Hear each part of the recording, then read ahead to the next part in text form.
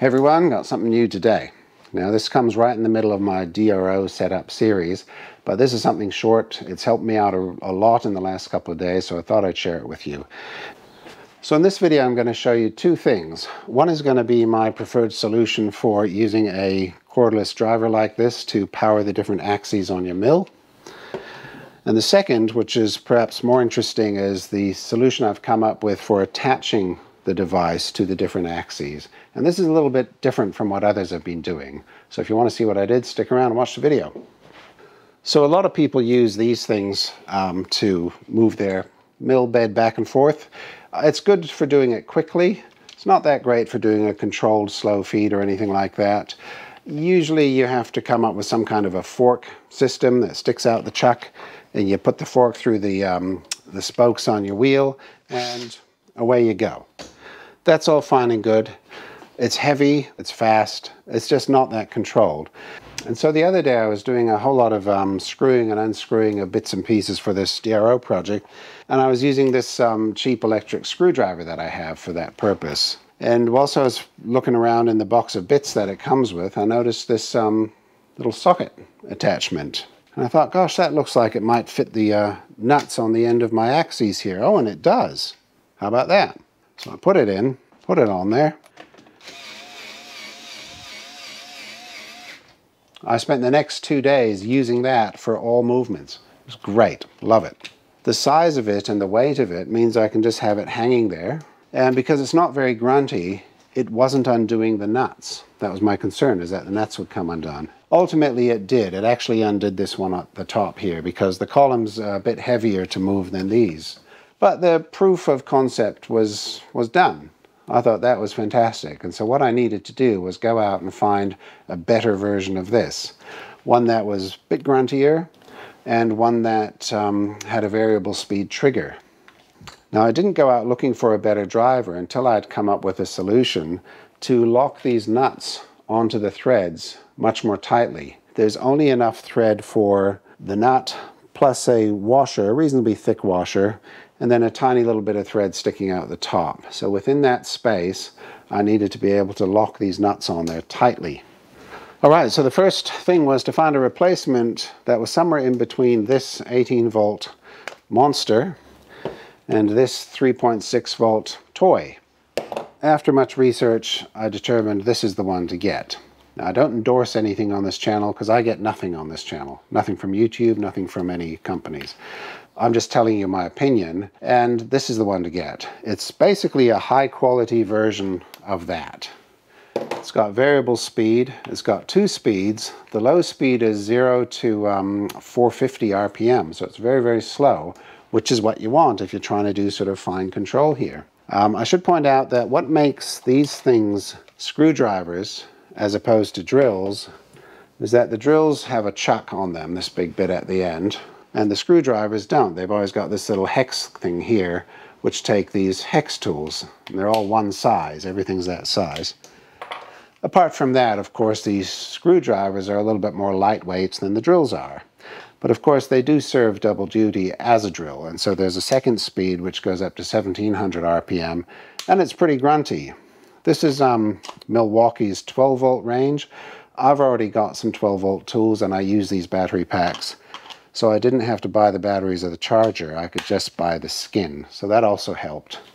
Now, if as a result of watching this video you decide you might get one of these, just be aware that there's this model and there's a whole lot of previous models by the same company. This is the brushless model. It says so on the back and presumably on the box.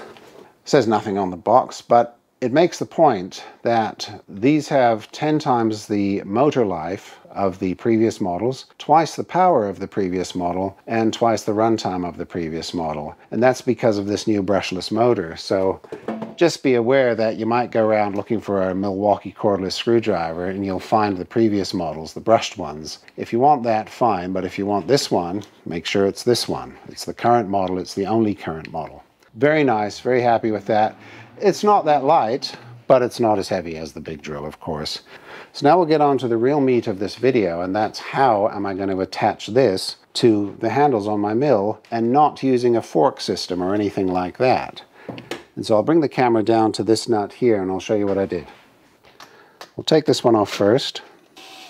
Okay, first I needed to determine whether or not this nylock here had any kind of adjustment functionality, you know, in terms of setting a float. It doesn't. It simply locks the handle down onto the shaft, that's all. There's a washer under it, and initially I thought, wouldn't it be nice if I could get like 2 nuts on there and then tighten them against each other? Well, that led me to the solution I've actually come up with, so I'll show you that now. After I take that handle off, I'm going to just clean up that thread. Just getting all the grease out of the threads there. And I'm going to put this back on.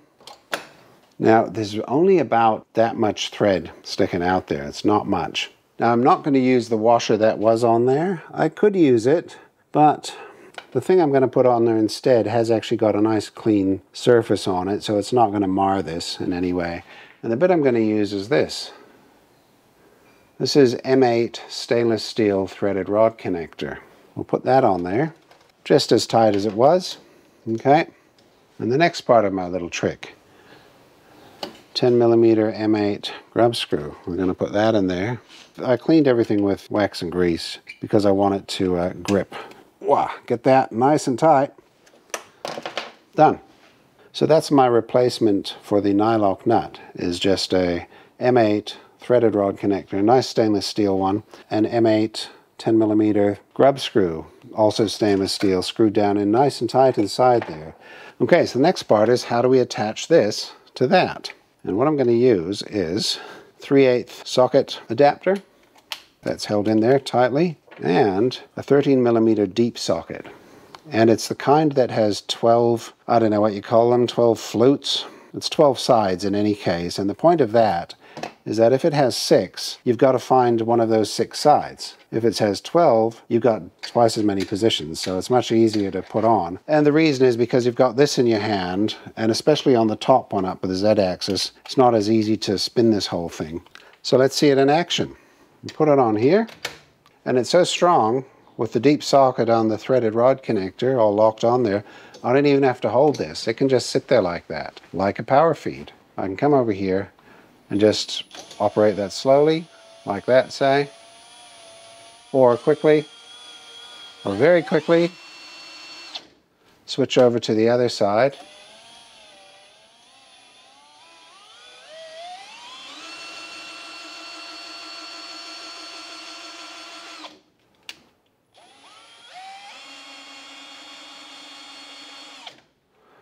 How great is that? And with this battery, it basically lasts all day. This thing I had to charge up constantly while I was using it. So that's how that works. I can just demo it up here on the Z-axis. Again, it can sit there like that.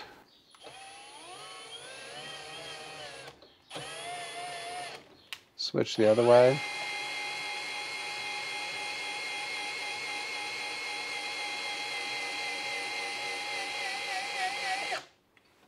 If you're rich, you could have one sitting on each axis all the time. All right, there we go. So that's everything I wanted to show you in this video today. Now, if you saw anything you like and you plan on liking the video, please do that now, because if you wait till the end, it'll skip to the next video and you'll miss out. I'll miss out on the like. I really need it to try and get a little bit of traffic going. So I really appreciate any likes you can give me. Thank you very much for that. I'm going to carry on now with the DRO setup on my mill. There's a lot of work in that. It's going well, and it's a really unique setup, so hopefully that'll be of interest when I'm done. Apart from that, like, subscribe, comment, share the video. We'll see you in the next one.